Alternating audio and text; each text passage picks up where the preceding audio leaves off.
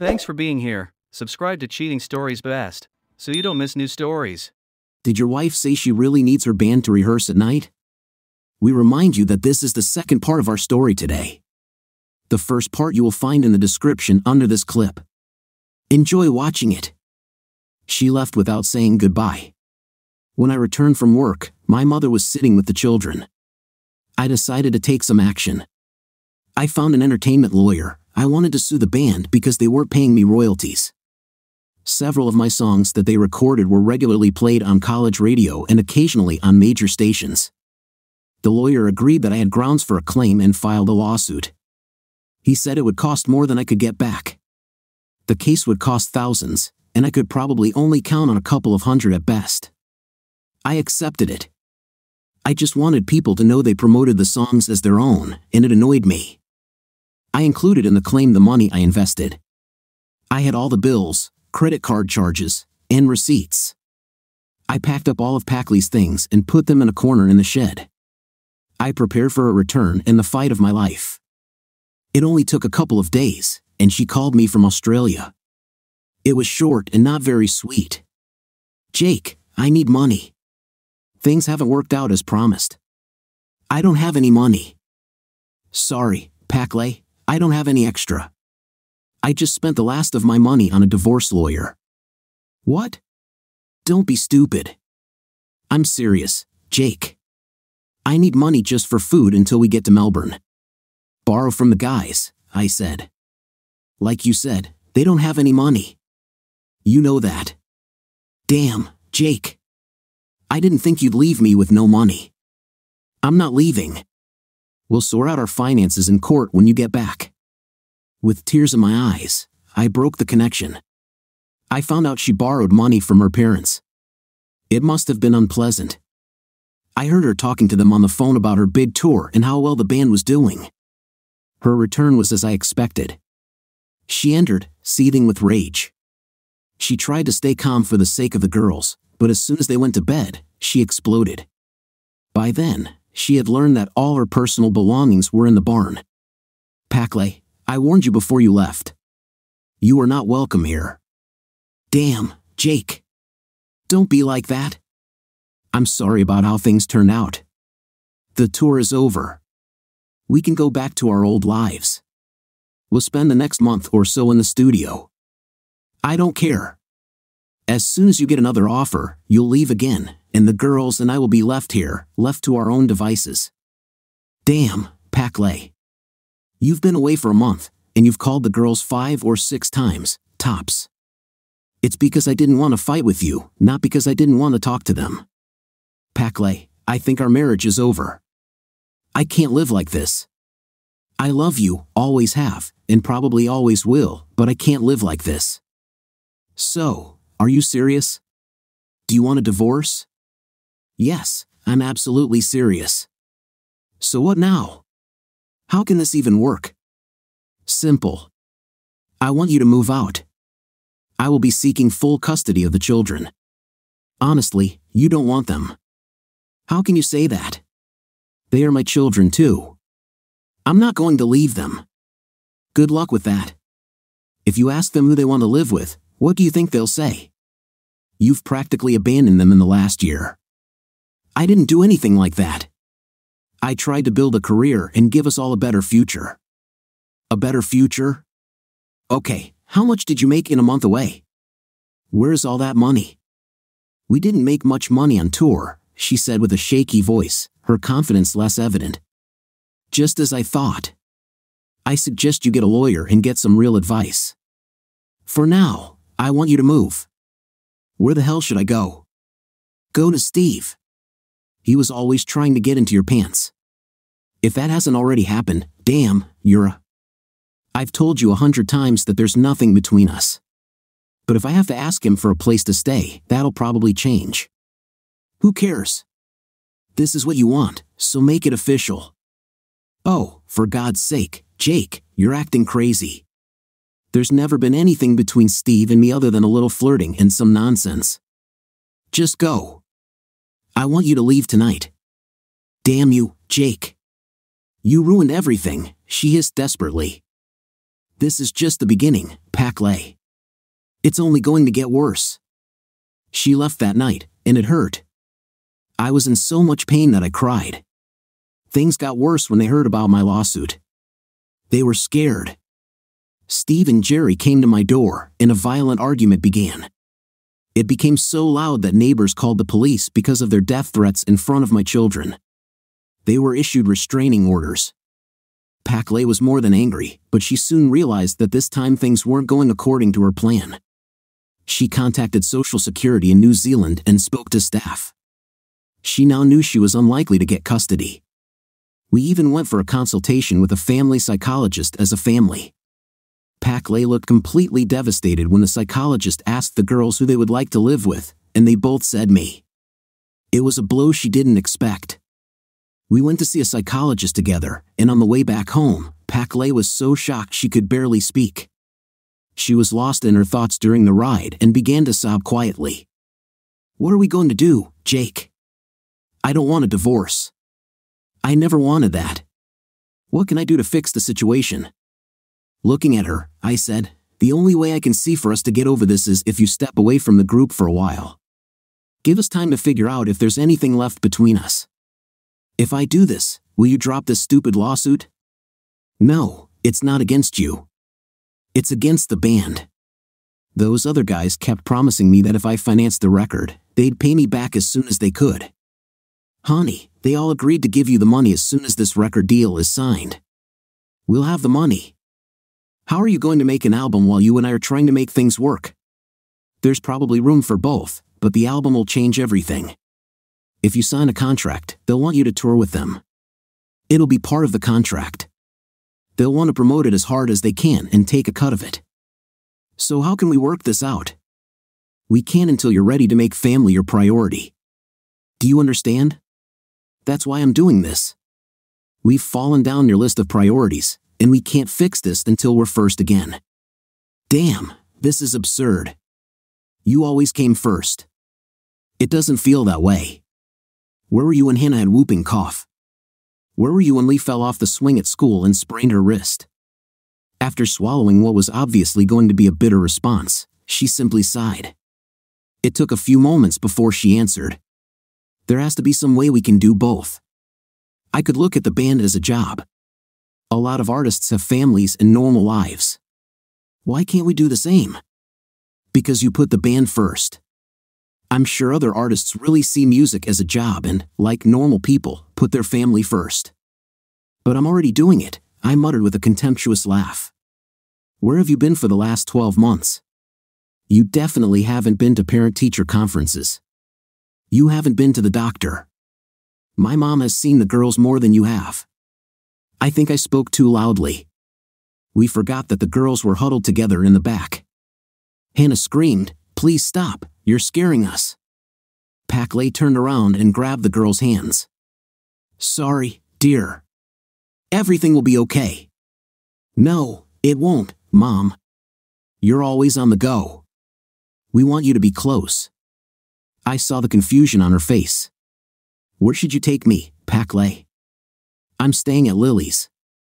Can you take me there? This surprised me. Lily had been one of her friends since the girls were in kindergarten. Lily and her husband lived just a few blocks from our house. As she pulled up to the house, she whispered, Can I come over later? Yes, of course. This is still your home. Paklay, I asked you to move so we could take some time off. I want you to honestly evaluate what you want out of life. She got out, walked to the back of the car, leaned over, and hugged the girls, which turned into tears as they all hugged. I will come later, she said. We slowly pulled apart, and she said, Jake, I love you. I know we can work this out. I don't want a divorce. I want to be who you want me to be. She actually returned home that afternoon. She spent the day playing with the girls and reading to them. She stayed for dinner and then helped me put them to bed and calm them down.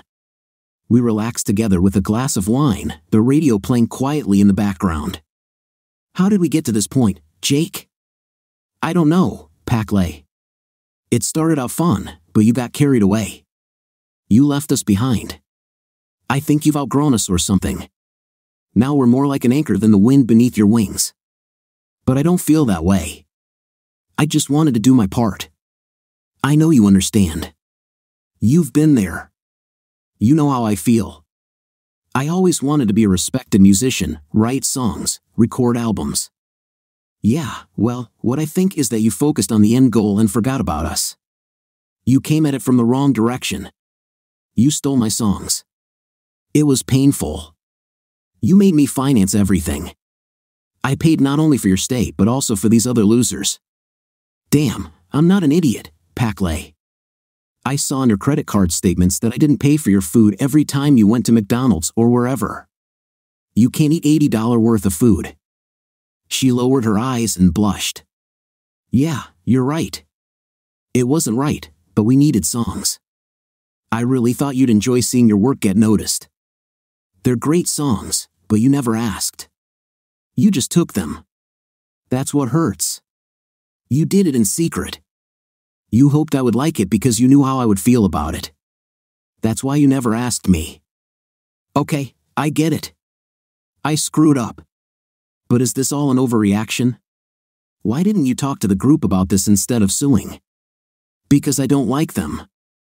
I never liked them. I told you that when we first met them. Yeah, I don't understand it. They're good guys. They're idiots. Neither of them can finance anything. The last 12 months have been one big party for them, and all I did was finance it. This took the wind out of her sails. She smiled slightly. Yeah, it's been a wild year. You should know that I didn't sleep with any of them. Yes, they all tried, but I never did. Maybe I'm jealous. I don't know. It's not just your dream, it was my dream too. I put it aside because you and the girls needed me. All I wanted was for you to relate to me with the same respect. Jake, I've got a chance. You know how hard it is to break into the industry. Honey, if we get this record deal, it will be huge. The guy we were talking to said that your song we recorded, Night Sky, could really be a #1 hit. Yes, my song. Not yours, not the group's, mine. So what happens now? I don't know, Paclay. I want to try, but only if you put in some effort. Can I stay tonight? No, not tonight. I'm still angry. Maybe it's better if we take a couple of days. I want you to spend time with the girls. They're angry too. They feel abandoned. Fix that first. Things sort of settled down the following week. Paclay spent a lot of time with the girls. She was in the house every day. After many requests, she moved back. The woman I loved and married came out from under the veil. She got up early, cooked breakfast, did all the housework, and when she was home in the evening, dinner was ready. I fell in love with her again. She didn't have any money, so I gave her my bank card, although I kept a close eye on it. I knew that she saw the group and rehearsed almost every day. It didn't bother me. She never talked about them, and I never asked. The bitterness returned when I received notice of the first trial date for my lawsuit against the group. The letter was lying open on the dining room table when I arrived home. Paclay gave me a disgruntled, reproachful look. Dinner passed, and the atmosphere was colder than usual. It's funny how our happiness was so fragile. The tension had slowly built up throughout the evening, simmering just below the surface. Once the girls went to bed, Paclay began, Jake, I'm begging you, please drop this stupid lawsuit. The guys don't have any money. They can't pay you even if you win. Maybe not, but it'll sure as hell make me feel better. But it will destroy the group. We discussed this. We are all ready to return your money. Just give us time. What about a big record deal? We're still working on it. We're really close to concluding it. Well then, maybe you can settle this with me before the trial. Jake, give us a chance.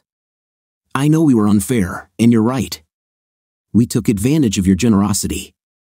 Yeah, and if I drop the lawsuit, these idiots will just forget about it. It's not about you, Paclay. It's about them. They defrauded me. There was never any intention of getting the money back. It was our money, yours, the girls, and mine. They were on our vacation. I saw her chew her lips, but she swallowed her answer. Steve was able to get legal help because he was receiving unemployment benefits. Using legal advice, he was able to get the hearing postponed, saying he needed time to gather information. The day I came home from work, I found Paklay, Hannah, and Lee all happily dancing in a circle. Paklay was singing loudly. She saw me and rushed into my arms. "Honey, we made it. We got a record deal. We're on our way to success, a real label." I shared her kiss, that magnificent, goosebump-inducing kiss. "Congratulations. Who is the contract with?" "Flying Nun." "Well, actually, Mushroom Records." "Flying Nun? Wow. Well, congratulations." When we separated, we were both a little out of breath, breathing slowly. "When will you start recording?" "Oh God, I don't know. We're still working out the details." "Oh my God, Jake, this is what I've always wanted." "I'm happy for you, Paklay. I really am." The girls joined in the hug, and we all held hands and danced around like witches around a boiling cauldron. We were all tired, and Paklay asked, "Can we go out to dinner to celebrate?" I nodded. "Sure, let's get changed and go." Dinner was fun. I had forgotten how effusive and joyful Paklay could be. She couldn't stop talking about the songs, what order they should be in, what she wanted to change. It was fun listening to her chat. It relieved some of the tension. She was talking about my songs. They were going to record my songs. I sat there chewing my steak, listening to her until I couldn't hold it in any longer. "So, you still want to use my songs, huh?" She looked at me with a stunned expression. "Yes, sure." "Well, are you going to ask about my permission to use them?" She grumbled, shaking her head. "But we already recorded them. You gave us permission. I guess the court will decide that. I still haven't received the original royalties or the loan I gave to the band for the recording. Now we can pay you back, Jake. You'll see." "You don't understand, Paklay. You sit here and talk about using them, but you haven't even mentioned that they're still my property." She sighed. "Yeah, you're right, Jake. Do you mind if we record your songs?" "Yes," I object. "I never wanted the band to record them in the first place. I will need to get legal advice, but I will try to stop them from using them." "You've had months to write your own." She leaned back in her chair. "You're kidding me. After all this time, God, Jake, why can't you just be happy? You wanted your money, now you're going to get it. It's not just about the money. I actually don't like what you did with my songs. I always knew what I wanted to do with them. I played them for you. I taught them to you. I didn't expect them to turn into pop songs, damn elevator music. You may not like it, but honey, people like them. They like them just the way they are. I don't care about people. I care about my own opinions as I hear them in my head." She pleaded softly, "Jake, please don't ruin this for me." The mood disappeared. Even the girls had sad faces. The evening, which had started off so well with everyone happy, now felt depressed. The drive home was gloomy and cold, as were the next few days. The situation developed quickly. I was invited to a mediation meeting by the group's lawyer. Paklay didn't want to talk to me about it. It was all top secret. I met with my lawyer in his office before the session. We discussed what I wanted and developed a strategy. This was all turned upside down when we walked in and saw the band, their lawyer, and the Flying Nun representatives. It stunned me. I knew Chris Wilson, the label rep, from my days in the scene. He played in a band we once supported. He smiled widely when I walked in and came around the long table to shake my hand. "Hey, buddy. Long time no see." Shaking his hand, I said, "That's right, brother. It should be at the festival at sunset." He patted my hand as we shook hands. Steve and the other members of the group, including Paklay, looked shocked. We all sat down. The mediator introduced himself and began with a short statement. "Welcome, everyone. The reason for this meeting is to see if a solution can be found to the existing lawsuit. I think we can all agree that it would be in everyone's best interest if this case did not go to trial. There was a collective nodding of heads. Okay, since we agree on this, let's outline the controversial points. My lawyer voiced my claims. He also added that I was not happy with the band using my songs. I noticed Chris shift uncomfortably as he listened to this. The band's lawyer said, "We are prepared to make a payment today to cover existing debts incurred by the band, the initial loan and additional funds invested for additional pressings of albums. We have also added an additional payment for accommodation." My lawyer replied, "The issue of royalties remains. We dispute them. There would be no royalties if the band had not recorded and released the album. Sorry, but this is unacceptable. The material in question is protected by copyright. It is the exclusive intellectual property of my client. He wrote the 6 songs included on this album. We know that the first printing of 2,000 copies was completely sold out. There was another edition of 5,000 albums.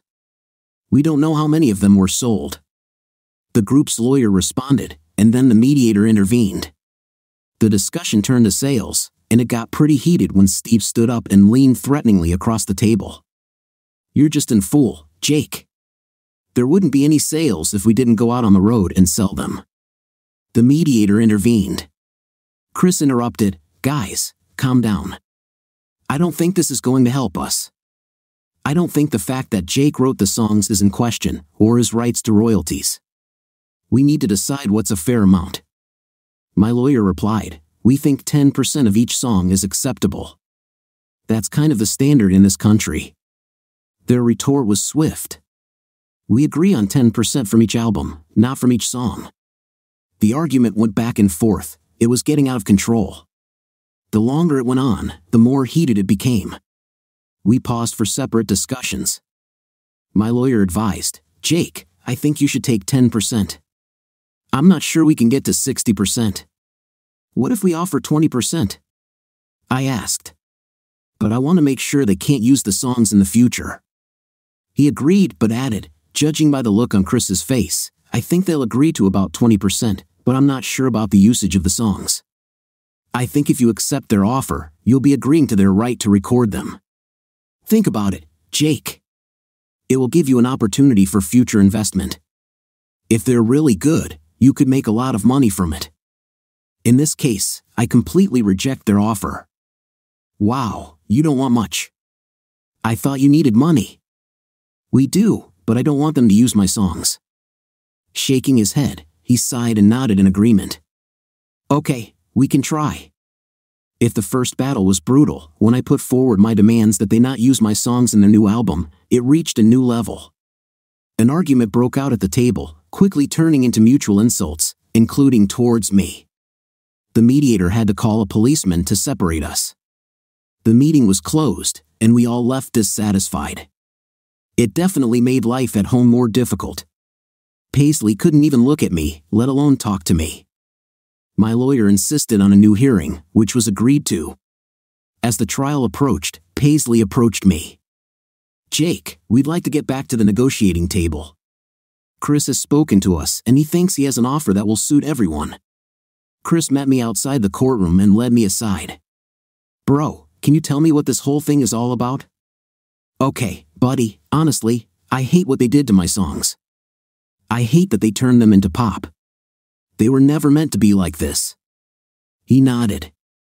"Jake, I'm not sure what you thought they sounded like, but brother, it's selling today. This is what people listen to. I believe that with a better recording, this could easily reach #1. We stood in a Mexican standoff, neither of us saying much. "Mate, you're not going to win this. Just because you wrote them doesn't mean you can prevent other artists from performing them. We are offering above normal market rates, not only for existing sales, but for all future sales. So what do you suggest I do?" He sighed in resignation. "Jake, let it go. You will receive quite a large fee. We will also offer to pay your legal fees. All we want is artistic freedom. You will get credit for writing them and, of course, your royalties. I promise." We shook hands, and I walked away, leaving my lawyer to finish it off. I didn't want to see Steve smirk at the conference table. I picked up the girls from school and was preparing dinner when Paisley walked in. She smiled at me widely, came over, and hugged me. "Thank you, Jake. We all appreciate what you've done for us. Steve said to tell you thank you. Tell him to rot in hell. I don't give a damn." It was after dinner when she broke the news. "Jake, I have bad news." "Yes?" Surprised me. "Well, Flying Nun belongs to Mushroom now. They want us to record the album in their studio in Melbourne." "And what does that mean?" "I might be gone for about a month." I had expected this. "Are you going to be okay with this?" "No, actually, no. Look, Packley, I think we can both see that this isn't working. I think you should go your own way, leave me and the girls to sort out our lives." I saw sadness in her eyes. Small, shiny tears flowed from them. "Jake, it's only a month. When I get back, we can do something, reunite." "No, it's not that simple. After the album is released, they will want you to go on tour and do promotion. You'll be missing for another year. I'm not ready to live like this. They are my children too, Jake. You can't stop me from seeing them. I would never do that. You are their mother. I will never stand in your way. Go and conquer your dragon. I hope that when you're done, you'll have some time for your kids." She wiped her tears and cleared her throat. "What about us? Can you wait?" "No way. I don't wish you harm, but I'm done. I think we should break up and move on. But I don't want to move on. I want my family. I want you." "Yes, but not as much as music." We parted ways, at least on reasonable terms, not as lovers, but at least we talked. The day she left was heartbreaking. We tried to explain this to the girls, but they were devastated. It took a few days for them to calm down. At first, Packley called every evening, then it was reduced to every other day, then to once a week. The girls seemed as tired of it all as I was. Packley promised them mountains of gold but actually delivered little. Some gifts arrived within a couple of weeks. It's true, money can't buy love. We settled into our routine. Mom helped, and luckily the girls liked her. I tried to forget Packley. When she called to talk, I simply handed the phone to the girls. They also quickly lost interest in her. Even Packley, with her blind optimism, could see that she was losing touch with the girls. Music was supposed to be my salvation. All my life, I have loudly proclaimed that music can be a powerful healing force. Now it's time to prove this theory. Every night, after the girls went to bed, I poured my soul into new songs and reworked old ones. It didn't take long before I had what I thought were truly great songs. I liked them. 2 months later, Paisley returned from the recording studio. She looked stunningly beautiful, this needs to be said. If anything, she looked more attractive than ever. She had a new short haircut that suited her very well, and she dressed in a more urban style, apparently trying to sell the band's image. The album was presented in Auckland. Paisley offered to pay for my trip, but I decided not to get involved. They held a number of promotional appearances throughout the country. The album was released with great fanfare, images of the band were everywhere, there were interviews on television and radio, and songs were constantly played on the radio. Of course, Paisley was the face of it all on the cover, showcasing her stunning looks and curves. She was the girl every music label would want to have. It was fun for the girls to see their mom everywhere in the media, but it quickly became boring when they didn't hear from her for weeks. Chris was right, it was what people wanted to hear. The top place for the leading track was almost a foregone conclusion. Against this backdrop, they went to Australia for a long tour and promotion. The girls and I settled into our lives. They came out of their despondency, and life gradually became better. Between working and playing music late at night, I was a little lost. It was by chance that, while having lunch at a cafe near the office, I came across an advertisement in the local newspaper. It was a young woman looking for someone to play with. There was a number, so I decided to call. As I listened to the beats, I thought, damn it, man, what are you going to say? I was about to decline when a pleasant voice answered on the other end of the line. Hi, this is Daisy. Oh, Hi Daisy. My name is Jake. I'm answering your ad in the newspaper about looking for someone to play with. Oh, I see. Where do you live, Jake? In Ango, actually. Great. I live in Broad Meadows. What kind of music do you play? A little bit of everything, probably. And you? Oh, I love alternative, folk, blues, and a little bit of indie. Sounds cool. Would you like to meet one evening? God, I wish I could. I just moved here from Hawke's Bay. I was looking for musicians like that. I have 2 little girls, so it must be after 7:30 unless you want to share dinner with us. Dinner sounds good. I'll bring wine. There will probably be acoustic music. Yeah, sorry, if we do it on the weekend, I have a music room, and we can use the amps. When I told the girls we were having a guest for dinner, they were thrilled. When Daisy arrived, they were even more excited. She was several years younger than me. She may not be a beauty in the usual sense of the word, but she was very attractive. She had a bright, husky voice that seemed to suit her thin frame. One could describe her as petite and boyish, all combined. She came in, shook my hand, threw her guitar on the couch, and gave the girls small, cheap gifts. They played together, building Lego statues while I served dinner. Daisy was talkative, she talked a lot, and the girls liked it. Getting them to go to bed wasn't easy, that's for sure. Calming them down was even more difficult. After they left, Daisy and I settled down to play music.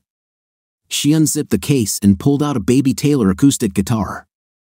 Oh damn, it was beautiful, made of dark koa and sounded rich and bright. I was almost ashamed to take out my Tachine. We started playing some modern compositions that we both knew.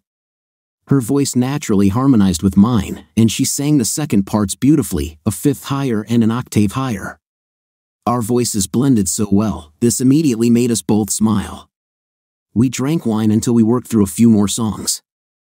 Jake, you're really good. Are you in a band or something? No, not now. I used to play, but it's difficult with the girls. And you? Actually, I jammed with people, but I was never in a band. As we were playing, she saw my folders sitting on top of my guitar case. What's in the folder? Following her finger, I replied, oh, nothing special. Just some songs I've been working on. You're writing nothing special? Can I hear them? She asked with a questioning smile. I was pretty proud of them, so I said, yeah, why not, but they're not that good. I played the first one, and she looked stunned. Wow, I thought you said they weren't very good. Hell, if the rest are as good as this, they're going to be sensational. I played another one, and she leaned in close to see the words and started singing along. It sounded incredible. Her natural instinct for not only songs, but also how to fit her voice to mine was perfect. We continued to play, and the wine ran out. Sorry, I only have beer left, if you're interested. She nodded. Yes, that would be nice. I got up to get a beer. When I returned, she was flipping through my other songs. When I sat down, she looked at me in disbelief. Are all these songs yours? Yes, all mine. But these are from that new group. This song, Midnight Wish, plays on the radio all the time. Yes, and, well, you said you weren't in a band or something. Daisy, I wrote these songs a long time ago. My ex-wife is a singer. Wow, damn. Paisley is your ex? Damn it, boy. I pointed to our wedding photos on the wall, and she jumped up to take a closer look. Damn, Jake, I'm playing with a celebrity. No, you're playing with a celebrity ex, but these songs are yours. Yes, just a songwriter. Nothing special. We played all the songs, and she was amazed. When I played the old songs, she shook her head in confusion. It's much cooler than the way they perform them. We put the guitars away and finished our beer. We talked until late at night. She was cheerful and easy to talk to, and without much effort, she got the whole story out of me. I guess I wanted to talk about it. Over the next couple of weeks, Daisy became a frequent visitor to our home. She developed a really good relationship with the girls. They liked having a woman nearby. Daisy attended the Polytechnic Institute, where she studied sound engineering. I was a little shocked when she asked, "Jake, would you like to speak at MIT? We're having a barbecue on Saturday." When I said I was playing with you, they asked if we could play for them. I responded with an indifferent shrug. "Yeah, I guess we could. It would be fun to perform in front of people again." She would come over every night, and we would practice late, getting all the songs right and putting together a playlist. On Friday night, as I dusted off my old sound equipment, I felt a rush of excitement. Everything still worked. I checked all the cables, microphones, and effect pedals. We arrived at the Polytechnic Institute, where we had to play in a small auditorium. Helpers surrounded us as we unloaded and set up the equipment. In the corner, I played background music through the system while we enjoyed our meal.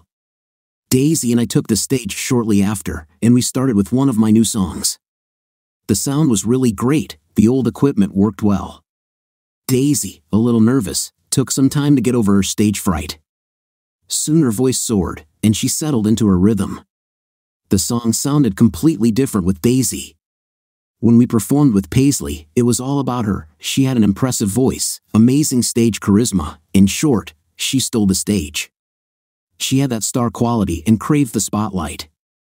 Here, Daisy encouraged me to come to the fore and essentially wrapped her voice around mine. Her voice was a harmonious companion. The crowd was excited. They swayed and tapped their feet, singing along to our songs. At the end, we received thunderous applause. As we were served beer after beer, the crowd bombarded us with questions and requests. It was a fun day and the start of something special. As we were about to leave, one of Daisy's students approached the car. "Boy, would you be interested in playing at the Junction on Sunday?" I looked at him, confused. "What's the Junction?" "My brother runs the Junction Hotel, and he's always looking for good acts for Sundays. He usually has a jazz band playing, but he told me he was looking for something different." Daisy gave me a supportive look. "What do you think?" I asked her. "I'd like it, but only if you want it." And here we are, a week later on a Sunday afternoon, playing in the garden bar of the Junction Hotel. The crowd was delighted. Many people gathered to listen. I couldn't believe how involved they were. It somehow recharged Daisy and me. I'm usually not that dynamic when I perform, but that day I found a new rhythm. Daisy was into it all too, and we ended up with something special. We moved in unison. It was completely natural and unplanned. The more I moved, the livelier and more extravagant Daisy became. Soon the crowd was up and dancing, and there was a hot little crowd in front of the stage, dancing and swaying to the beat. It was the most amazing performance. To top it all off, the manager invited us to come back. It looked like we had held the crowd longer than any previous act, and we made $500. On the way home, Daisy exclaimed, "Wow, what a thrill!" Oh God, it was incredible. I've never felt this way before. They were so into us. I dropped her off at home, and she said wistfully, "Hey Jake, thanks for letting me be a part of this. I mean, you might not have done it." They weren't interested in me, they were interested in us. "You're a great singer, Daisy. Really good." She blew me a kiss. "Thanks, Jake. You're a good guy. See you Tuesday night." I'm already looking forward to it. I picked up the girls from their mother on the way. They were full of stories about what they did at Grandma's. Our Sunday sessions had become something of a local landmark in Wellington. We gained a small audience, which led to other performances, mainly Sunday lunches, although other opportunities arose as our popularity and reputation grew. After one of the Sunday lunch sets, a guy approached me while Daisy and I were drinking beer. He extended his hand for a handshake. "Jake, my name is Grant Stevenson. I'm a Dominion journalist. Could you give me a short interview?" Looking at Daisy, I said, "Yeah, no problem, bro." He laughed. "Really, bro?" "Sorry, kid, just trying to be cool." He laughed again. "Come on, it's no big deal." He disappeared for a minute and returned with beer. When he sat down, I said, "You know we have a writer, right?" "No," he said, looking confused. "Maybe you could have told me before I went to the bar." I thought you would understand. No, I thought writers were a thing of the past. As we took a sip of beer, he said, "Can you tell me why you only play Silver Dream Express?" "We don't copy anyone, these are my songs." "They copy me." I saw the distrust in his eyes. He seemed to think I was lying. "Wait a minute, are you saying you wrote all these songs?" "That's right, Grant. Check out their discography. You will see that most of them were written by me." He took out his iPad and started scrolling, checking my answers. He nodded, his gaze shifting from disbelief to respect. "Can I quote you on these issues?" he asked. "Certainly." "Fine. Well, my column appears in the Saturday edition. Can I take a couple of photos?" Daisy and I stood up, guitars in hand, and he took some pictures. This column generated some responses. The most notable one was from Failsafe Records. They were interested in recording with me. We had a meeting where they explained that they are always looking to explore the unknown. They wanted to sign me up, using the Silver Dream's popularity on the charts to promote our records. I mentioned that I didn't have much free time. We agreed on a price, and the deal was done. For a glass of beer, these guys were rebels who loved the idea of giving the music industry boss a hard time. Obviously, I wasn't going to make a lot of money from this, but I was happy that the audience would hear my songs the way they were always meant to be heard. Daisy and I arrived at the studio on Monday morning at 8. By Thursday evening, we were done. Daisy had friends at university who were interested in designing the album cover. The release was a modest event held at the Junction, where it all began. Grant came to take photographs and write an article for Dominion. Although the release didn't generate much interest, we did generate some excitement. Radio BFM regularly included us in rotation, and we even got 3 minutes of TV time. Daisy and I became close friends, and I began to develop romantic feelings. She was beautiful, young, and full of life, and we spent an inordinate amount of time together. The closeness between us made it difficult not to have feelings. I toyed with the idea of a romantic relationship for several weeks and finally found the strength to address it. I was lucky enough to avoid awkwardness. At one of our performances at the Junction, we were halfway through the first set when I noticed a very beautiful young girl sitting close to the stage, watching intently. Her gaze didn't move away, and Daisy acknowledged it during the break. Daisy and I were sitting together when the girl slowly walked up to our table. When they parted, Daisy turned to me, blushing and embarrassed. "Jake, this is my friend Sabrina." I stood up too, and we hugged. "Hi, Sabrina. Nice to meet you." When we all sat down, I asked, "And how long have you been together?"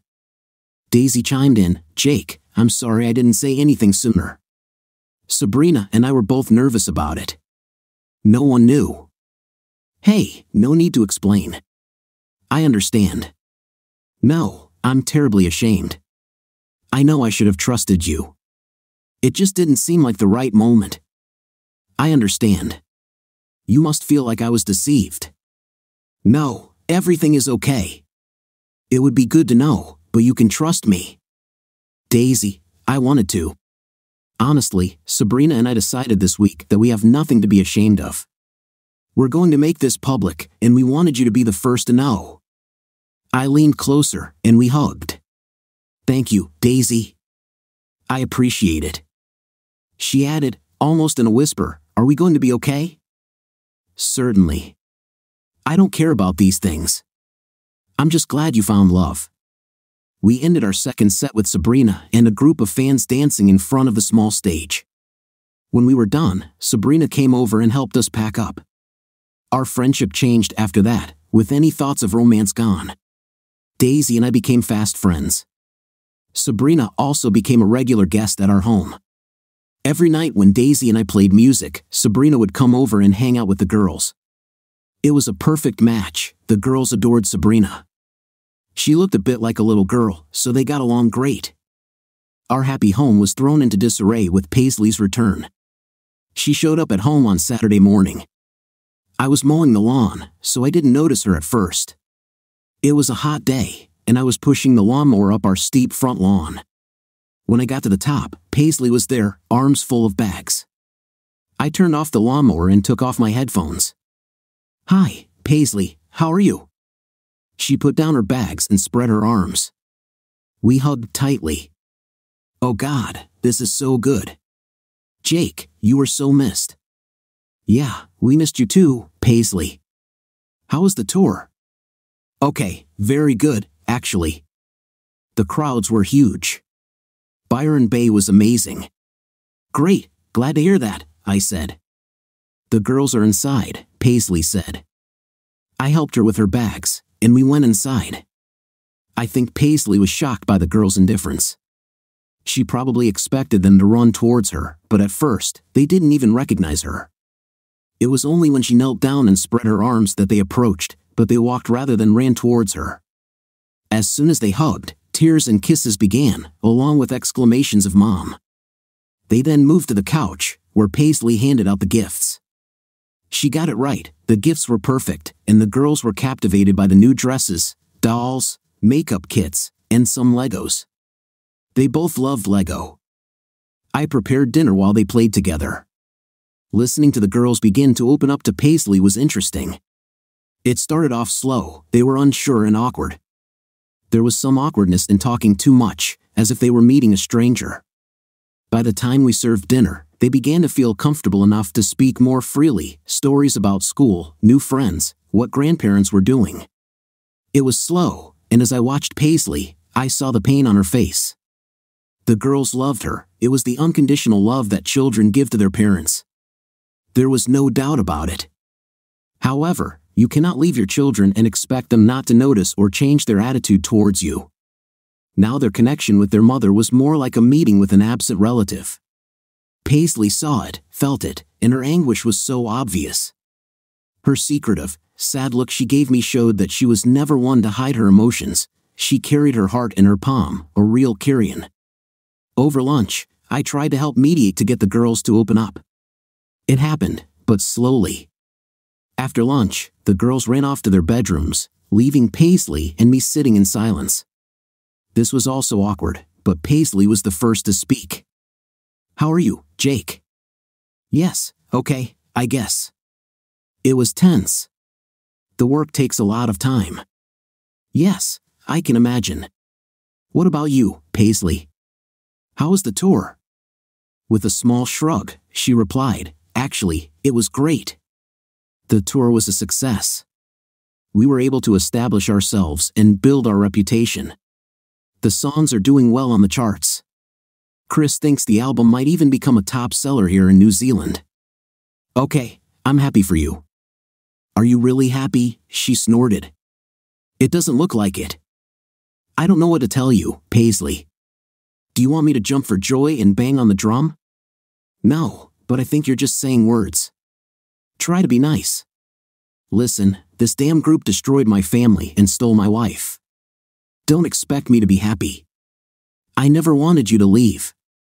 The fact that you could have just walked away from your family, from your daughters that you say you love so much."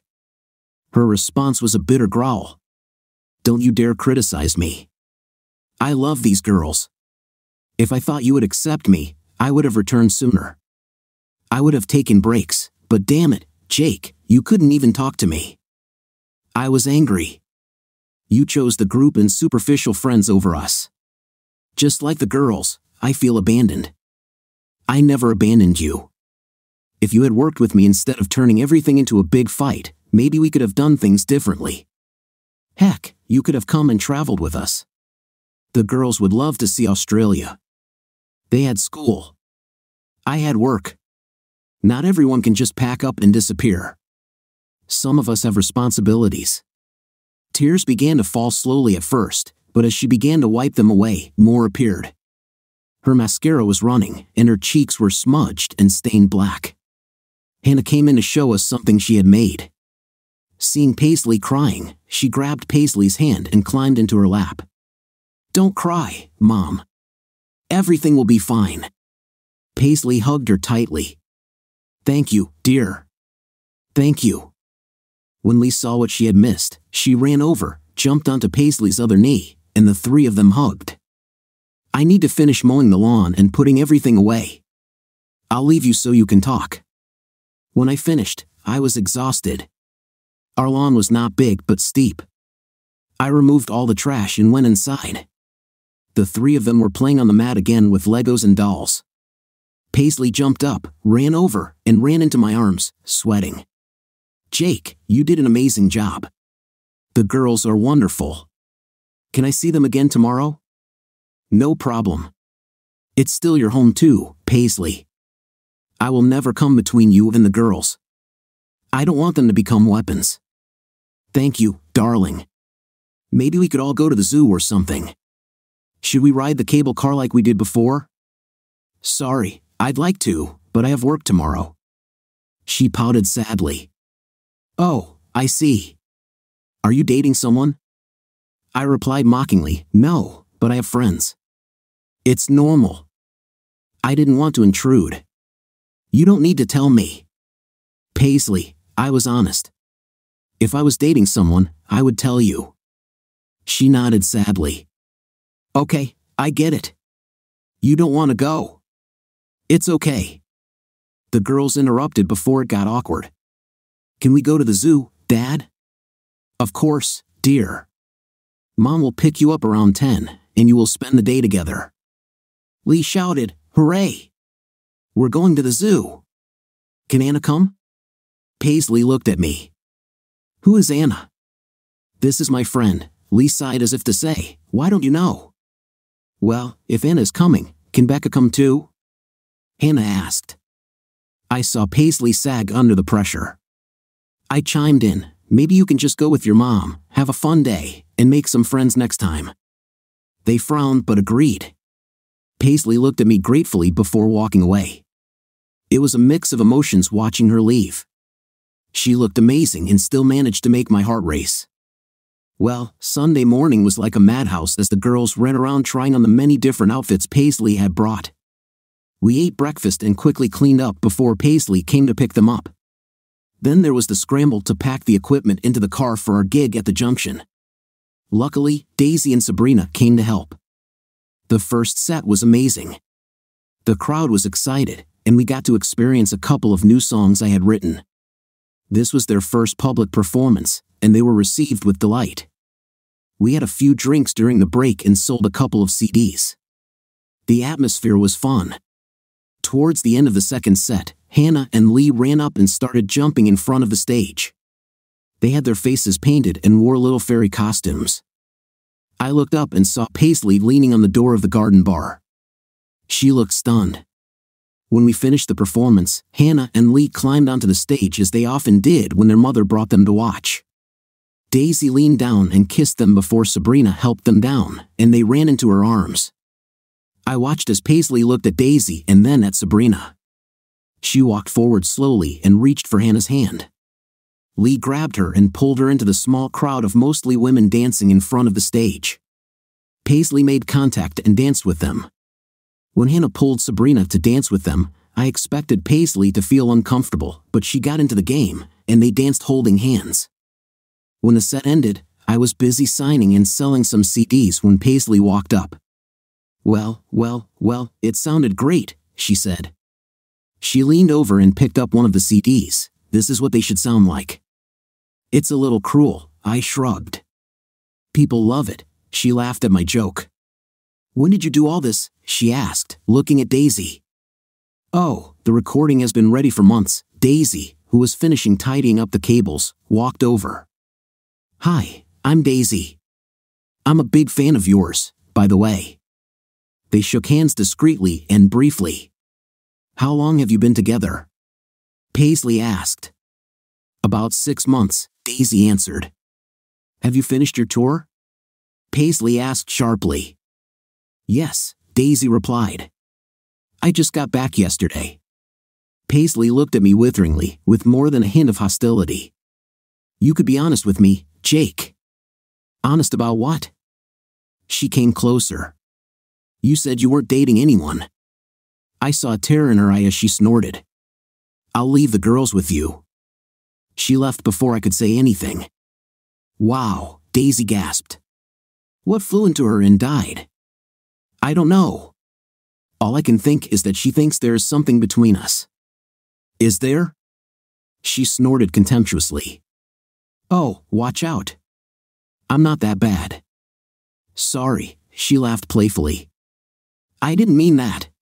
You didn't tell her about us. She arrived suddenly yesterday.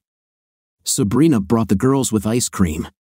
It wasn't until Monday evening that Paisley arrived. I brought the girls things that I left in my car. Do you want to stay for dinner? I asked. Will Daisy be here? She replied sharply. Daisy and I are just friends, nothing more. She'll be here tomorrow night for rehearsal. Just friends, huh? Daisy said. Damn, Jake, I saw you yesterday. Don't tell me there's nothing between you two. Are you saying you're sleeping with Steve and Jerry? What? No. Why are you bringing up this rubbish again? Well, that's what you just accused me of. God, Jake, I don't even like Steve, let alone Jerry. There was never anything between us. It's probably different for Daisy and me. We like each other, but I don't think her friend Sabrina would like it if there was something between us. Girlfriend? Yes, Daisy loves girls. The girl Hannah danced with is Daisy's partner. She wilted a little. Oh, damn. Sorry, I probably jumped to conclusions. You looked so close, and you played with each other like lovers. As friends, we're great friends, and the girls like both her and Sabrina. The girls walked in and Paisley was dragged into their room to watch them put on a little fashion show. After dinner, Paisley and I sat together in the living room with glasses of wine. How did you start playing again? She asked. I don't know. I'm no different from you, Paisley. I also had dreams and ambitions. I also wanted to conquer the world. I met Daisy, and we hit it off. The rest, as they say, is history. Why did you call your album That's What They Should Sound Like? Because, as I told you many times, I didn't like what you did to them. They were never meant to be pop songs, but we both know we have to make them commercial or they won't sell. Who cares? I'd rather have an album that doesn't sell well and maintain my integrity than sell out and have a hit. So you think I've sold out? Yes, in a way. You fell for Steve's tricks. They would still be living on benefits in Kelburn if it weren't for your talent and my songs. She nodded. Yes, they are idiots. Good musicians, but idiots. I don't know what they're thinking about, substances and alcohol. You got carried away with substances, she said, shuddering as a tremor ran through her body. It was a little, nothing serious, but yes, I tried it. Everyone does it, right? I shrugged. I don't know, maybe. Are you clean now? Yes, I haven't used it for some time. She saw my dissatisfied expression and added, Don't judge me, Jake. You experimented once too. I didn't judge, I was just worried. As I poured more wine, I asked, So what does the group do now? We've got a couple of shows in Auckland next week and one in Christchurch the week after. After that, it's up in the air unless we find something else to justify our trip. So what's next? Mushroom wants us to go back into the studio. We signed a 2-album deal. Do you have any songs? No, we have nothing. Steve and the guys are useless. What about your old songs? I asked. I don't know. A couple might be okay, but I'll have to rewrite them, try to adapt them to the group and make them more modern. She looked at me with a question in her eyes. Do you have any new ones? What, you're going to steal them? She laughed maliciously. No, smart guy, I was just curious. She twisted her smile teasingly. Although, since you mentioned it, maybe we'll actually take them. While we were drinking wine, she said, Come on, play them for me. Come back tomorrow. Daisy will be here, and you can actually hear them. They sound better when she sings them. Yeah, she has a really nice voice. It goes great with yours. We finished the wine. She snuggled up to me, made herself comfortable, and hobbled off. I could stay the night. You must be as excited as I am. I looked at her in disbelief. Paisley, don't tell me or make me believe that you didn't sleep with anyone while you were on tour. She glared back at me. And you, Jake? There are a lot of single moms here. You probably slept with everyone, right? No, I sure as hell did not. Call me a fool, but our marriage is not officially over yet. I kept my promise. A thin smile crept at the corners of her lips. If I believe you, why don't you believe me? Jake, I promise you I didn't sleep with anyone. I was foolishly hoping that we could work things out in the end. Okay, your point is clear, but that doesn't change anything right now. I'd rather not raise the girls' hopes. They're just getting used to having you around again. You'll probably be leaving again in a week, and then they'll be shattered again. Jake, I'm not here just for the girls. While I was away, I realized that I love you.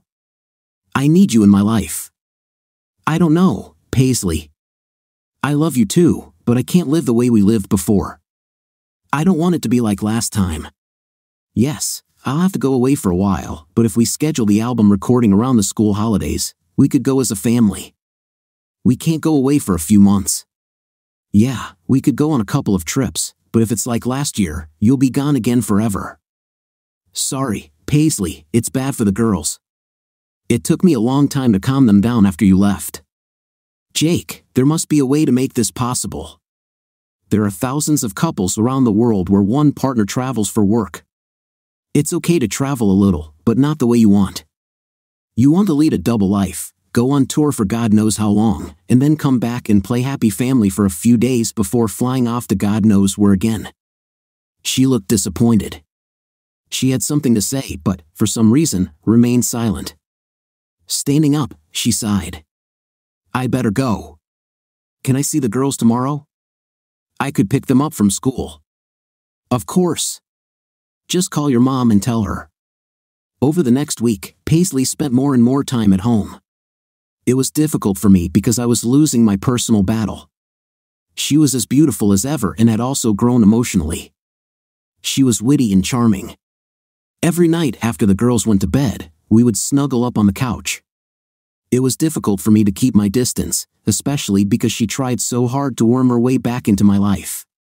Our conversations changed too. Now we were talking about the future. Jake, I can't continue living with Lily. I need my own house. I've been looking, but God, it's so expensive. I'm not sure I can buy it.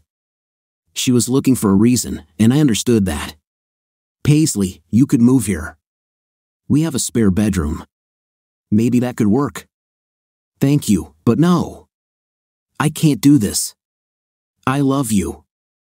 I want to be with you. Living platonically is not an option for me. This was the moment of truth. Paisley, I'm not sure. What if this doesn't work? You're leaving again next week. Darling, I'm only going away for 6 days. I'll be back before you get bored. Her pleading look softened my heart as she added, Jake, what's the worst that can happen? We'll try again, and if it doesn't work, then we'll do as you say and go our separate ways. I couldn't object. I knew this was exactly what I wanted. Our lives had entered a period of absolute bliss. She was right. I was excited, and so was she. When the girls woke up that morning to find Paisley in our bed, they were just as happy as we were. They also wanted the family to be reunited. Another bonus was that Daisy, Sabrina, and Paisley really became close friends. Our jam sessions and rehearsals turned into a big sing-along, with both Hannah and Lee participating and never being left out. When Paisley heard my new songs, she was delighted. Oh my God, Jake, these might be the best songs you've ever written. Daisy agreed. Yeah, I said the same thing. They're great, huh? Yes, God, dear, they are beautiful. I can imagine how we will perform them. No matter how it is, I answered sharply. They all laughed. Told you so, Paisley laughed, winking at Daisy. Paisley disappeared from a gig in Auckland. The girls' mood changes scared me, but when Paisley returned 3 days later, they soon came to their senses. The fact that she was coming and going every few days for the next couple of weeks didn't help. They were afraid that Paisley would disappear from their lives forever. It was hard not to notice the stress Paisley was feeling. The record label was putting pressure on her to return to the studio. Their problem was that they only had a few old Paisley songs. I saw her sadness. She became silent and withdrawn. I watched her night after night, guitar and notebook in her hands, trying to write something. When she returned from band rehearsals, she was beyond irritable. Damn, these guys are useless. They don't know anything about songwriting. Watching her struggle to write something, I took pity on her. I took my guitar and entered the music room where she was unsuccessfully trying to write. She raised her head when she saw me. "What are you doing?" "I'll try to help you write something. It hurts me to listen to what you're playing." She laughed. "Huh, come on, show me what you can do." I sat down, tuned my guitar, and said, "Okay, show me what you've got." She gave me the first couple of lines she had. I listened to the words, changed a couple in my mind, and as she played, I sang my version. Her face broke into a smile, and she began to sing along. As she sang, she found a few more words, and then I found a couple more lines. The second time we tried it, I let her sing and play. When she played the rhythm, it freed me up to find the melody line on the guitar. Within an hour, we had a new song. I felt a rush of pride when she said, "Oh my God, Jake, this is amazing. I don't know how you do it." We worked every night for a week, and by the end of the week, we had 6 songs, something she could offer Mushroom, something that would give them some space. Over the next few weeks, we continued to work. We got out all the old Paisley songs. I even gave away an old song that I could never turn into something I liked, but this was a different mission. We were now writing pop songs rather than folk rock ballads. When Paisley brought them to the group, they were, of course, willing to take whatever they could get. This meant they entered a month-long rehearsal period, turning a group of songs into something the band could sell. I loved working with Paisley, it was like old times. Writing for her changed the way I approached it. I knew I was giving away my talent, but this time I didn't care. It was a gift I was happy to give. The record company was also pleased. In fact, they were so positive that they sent the band to Melbourne to record an album. The girls and I decided to go visit her. It turned out to be an incredible week. While Paisley was busy in the studio, Hannah, Lee, and I spent our days exploring the city's wonderful galleries, museums, and, of course, with 2 little girls, shopping was a must. We spent the evenings having dinners and new excursions. Overall, it was an incredible week. Paisley slowly revealed the new personality that had been hidden inside the cocoon she created to cope with her feelings. "Jake, it's so great to have you and the girls here with me, supporting me. It's just fantastic. I feel so free. Last time I only felt guilt. It was so hard. Now I feel like you're supporting me. Can you bring the girls to the studio? I'd like them to see what I'm doing." "Yes, of course. They would be glad to. Can we come tomorrow?" "Yes, I will issue passes. They will be waiting for you at the entrance." The studio visit was truly impressive. Their equipment was incredible, 20 times larger than the studio where Daisy and I recorded our album. It was amazing. When we entered, we were ushered into the recording booth. Paisley was just singing backing vocals. The girls looked through the large glass into the recording booth. Paisley saw us and waved. If I was amazed, the girls were even more delighted. The control panel was huge, with many switches, knobs, sliders, and flashing lights. I could see the desire in their eyes to twist something. Hell, I felt the same way myself. Afterwards, Paisley came out to us, and we all hugged. Seeing the joy on Paisley's face, I also felt admiration. Even in our worst times, I still felt proud of her performances. I didn't like what they did with my songs, but it didn't detract from her performances. She was a fantastic singer, moreover, a great performer and artist. We returned home, and Paisley stayed behind. She still had 3 to 4 weeks of work. This time we stayed in touch. She called every evening, and the girls loved it. We video called several times. Paisley showed the girls the new outfits she bought for them. It was so nice not to feel anxious.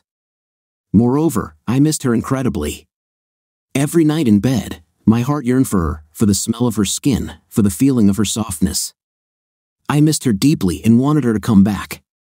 When she finally returned, it was a relief. The girls couldn't wait. A lot of it had to do with waiting for the new clothes Paisley had bought for them, but at the core was love and warmth. Paisley brought one surprise with her, tucked under her arm, a new album. She handed it to me. I took it from her outstretched hands, looking a little surprised. "Beautiful," I said, admiring the cover. I read the credits inside and saw, in bold letters at the bottom, all songs written by Jake Mello. It stunned me. "Why did you do that? You wrote them too?" "No," she said. "These songs would never have appeared if it weren't for you. Without you, we would have nothing. They would never have been born. This is my way of saying thank you." "Thanks, Paisley, but you didn't have to." "I know, but I wanted to. It's not much for all the trouble I put you and our family through.